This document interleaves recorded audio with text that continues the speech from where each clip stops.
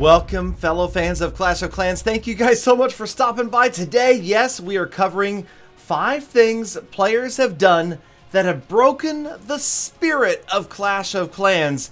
And specifically what I am talking about is ways that players did things that the designers of Clash of Clans did not intend to happen. Maybe they were within the rules, but it wasn't within the spirit of the game. So I'm just going to get into these and you will see what I'm talking about. I've got 5 pretty clear examples of this. Some of them are in the past and some of them are still happening. Number 1 is one that's from the past.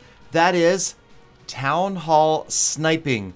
This was the act, if you're new to the game, players used to take their Town Hall and place it on the outside of their base so that another attacker could come by, take down the Town Hall, and they would immediately receive a shield for the next 12 hours. So people were doing this in order to avoid getting hit for large amounts of loot. They were hoping to get hit by trophy pushers that were happy just to take the easy trophy or 2 and move on. That way they wouldn't get hit by the farmers and take the big loot losses. Now, of course, this here is not a Town Hall sniping example. I don't actually have one. I looked back at my old videos and the closest I had was a log when I was pushing trophies way back in the day, showing all sorts of Town Hall snipes on my attack log. And this is what it looked like back when Town Hall 10 was as far as you could go. And trophies, this was considered pretty high, over 3,200 in Champion League. That was the highest league there was. Players were pushing for 4,000 around this time that this original video came out. But this was just a very common thing you would see all the time. And yes, the designers, the programmers, the devs at Clash of Clans did not intend for this to happen. If you really think about it, it doesn't make sense. If you're protecting your village, would you put the core of your village on the outside and let other players attack it? No, of course not. And although this went on for years and years in Clash of Clans, eventually when Town Hall 11 was introduced, they got rid of Town Hall sniping and it was no longer a quick and easy way to get a free shield. And, you know, it wasn't intended from the beginning. I don't think the devs saw that one coming. Now here's another one that caught them by surprise: engineering. Yes, this was also something that the devs didn't really foresee, because now obviously players were going to rush and players rushed their bases.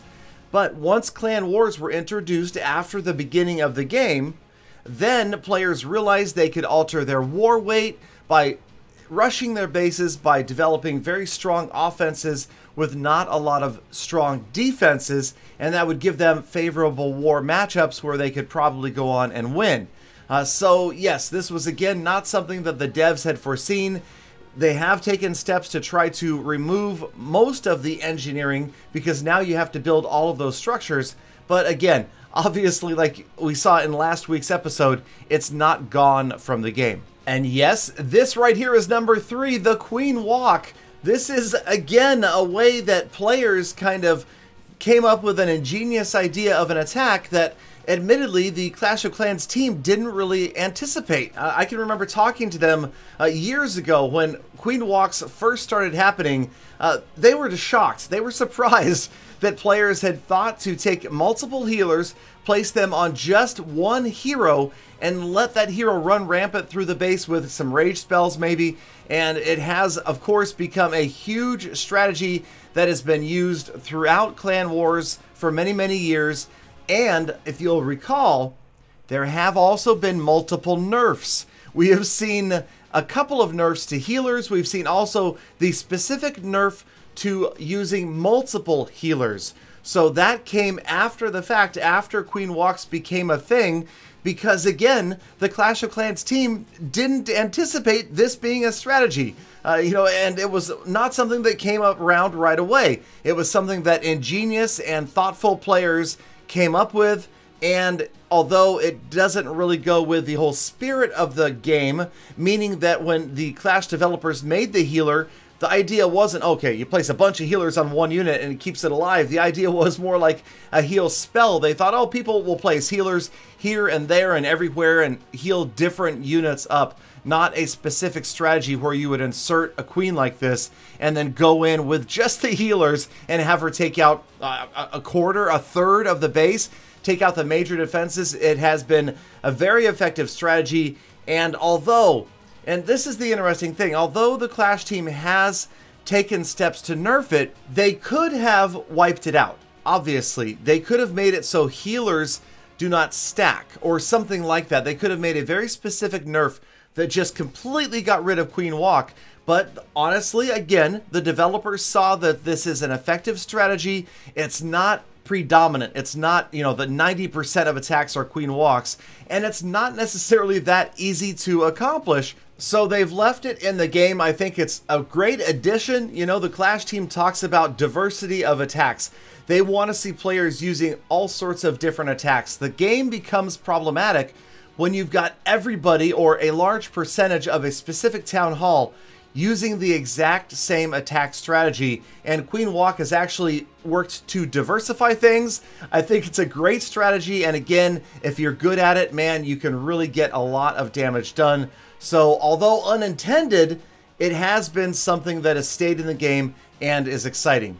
Now here's another one, blast from the past. We go to lightning on storages, to an old video. This was a video that I made that introduced the earthquake spell for the very first time, and right at the same time that the brand new earthquake spell came into Clash of Clans, they got rid of the ability to directly damage storages through lightning, and of course through the earthquake spell. You saw now this shield that would pop up like that, and that would prevent players from, well, let's just say that with Golden Elixir, you didn't see it that much. But with Dark Elixir, because Dark Elixir was so extremely valuable, you would see players who would just bring a whole bunch of lightning spells. And that's all they would care about. They would run in, drop all their lightning spells on the Dark Elixir, and run away. Players hated it. The Clash team didn't realize it was going to happen, and they took steps to take it out of the game. Now here comes number 5, and this is a controversial one. FWA clans. Now there is a huge alliance, the Farm War Alliance, these clans that have gone around the idea of regular clan war, and they are only in it for the loot. There's no competition. They just want to get loot, and as you can see, they've got multiple web pages set up with really, really elaborate rules that go all the way down to specifically when they spin for war, so that they try to match other clans. They've got penalties for not doing it correctly, and you know, this is just one example of a farm clan, an FWA clan. But interestingly enough, look at the war opponents. If you look at their war log, they have a great deal of opponents that have farm in their name. So yes, this has been an effective way to subvert the Clash war system. These guys don't care about war wins, they don't care about war stars, they just care about farming for loot by using clan war. It is another thing that is definitely against the spirit of the game, but not in direct violation of any rules, terms of service. It's not an exploit, just something that players do. But let me know what you guys think. Are these correct? Should this not happen? Are there others that I didn't think of? Thank you guys so much, as always, for watching. I tried to give you an interesting and unusual look at Clash of Clans. Hope you guys enjoyed it. Let me know again down in the comments. Stay tuned at the end of this video for a little surprise. Have a great day, be kind to other people, and I'll see you back here again tomorrow for more full attacks.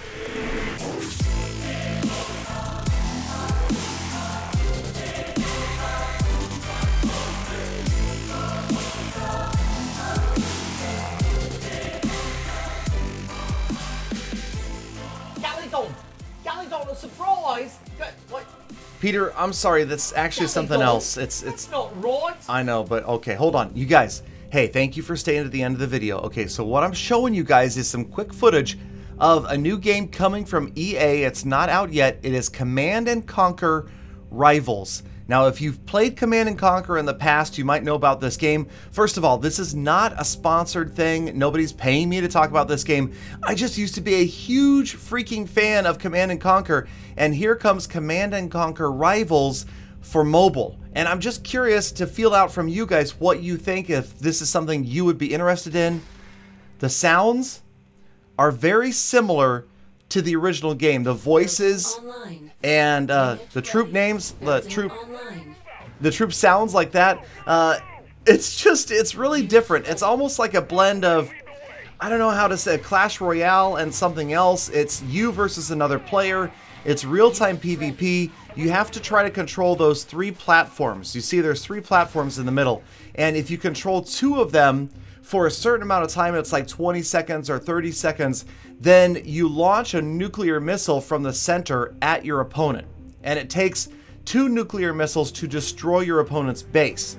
So it's resource management, it's troop management. You can go directly, you can place defenses out there like that. You can go after resources. That's not in this because this was a tutorial match. But you can go after resources, Tiberium, in order to build troops more quickly.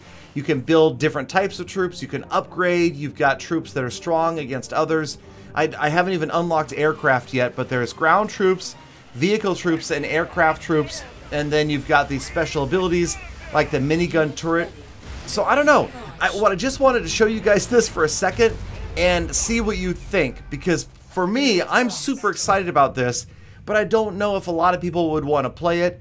It does have kind of a cool feel in that it's real time. And I don't know, but right now it feels a little bit simple, but I guess, of course, I'm playing the tutorial, so things are going to get harder. There's a ton more units, apparently, that you can unlock, and then once you start getting into resource management, you can decide whether you attack your opponent's resource collector, your opponent's base, or the 3 pads in the center for control over the nuclear weapon.